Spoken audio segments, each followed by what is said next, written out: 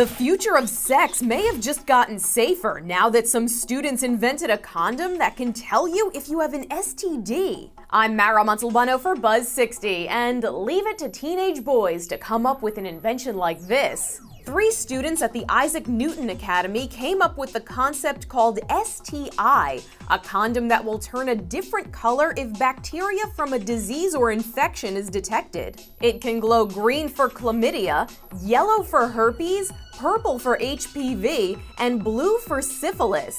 The students took first prize in the health category at the TeenTech Awards, but don't get too excited. The product is still just a concept, and it can only detect some strains of these infections, not all, so it's not going to eliminate the need for STD testing. Plus, that just seems like a really bad time to learn that you have an STD. I can't imagine anything that would kill the mood faster.